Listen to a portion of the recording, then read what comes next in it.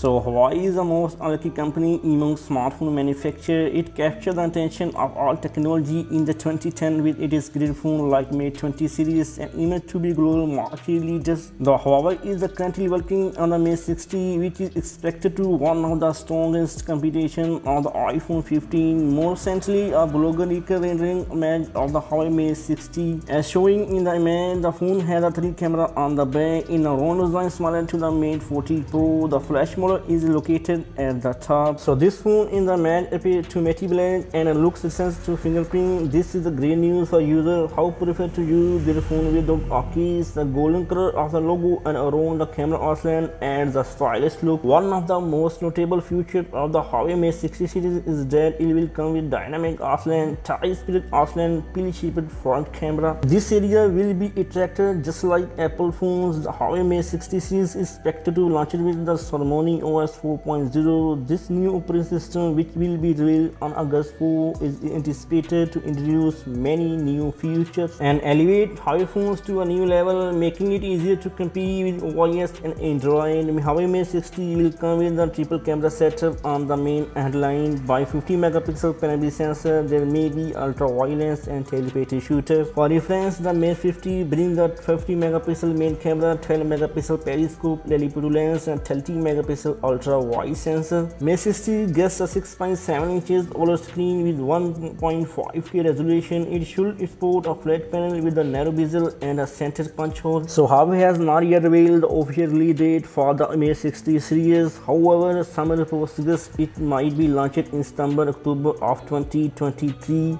So take care.